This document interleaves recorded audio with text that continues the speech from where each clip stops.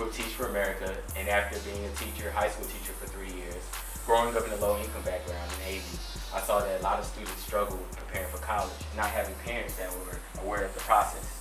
So, tell me just from the beginning, I was surprised when I first talked with you on the phone and you were like, oh yeah, in middle school. And I'm like, middle school?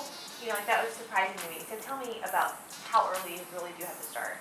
You can start as early as 6th grade, and most parents are not aware, but you can accelerate your kids in programs that the school may offer, such as pre-AP math. And if you prepare your kids for taking pre-AP math, once they get to college, once they get to high school, they can take courses that they'll receive college courses for and be able to save a lot of money. And then you can also take exams that will allow you to see where your kids, they can prepare their weaknesses in middle school so they can start preparing for high school. So people who are using your business, what do they say when they call you? They normally say, I have a child, I want them to go to college, I do not have the money, do not know what to do, and we set them up with a process that provides them with their own schedule. So everyone has their own action plan that's provided specifically for that individual. Not having parents that were aware of the process, he's always like pushing me. He really do get me helping them. I'm really just pushing for it.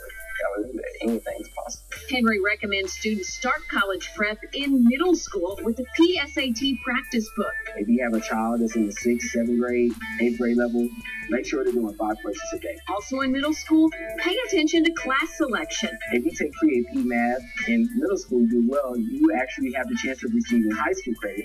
And then once you get to high school, you already have high school credits, and that allows you to participate in dual college programs. Another key to college success, keep track of your grade point average. It's real important for you to understand how GPA skill works. Request your GPA from your high school counselor. Request an unofficial transcript so you can know where your child stands.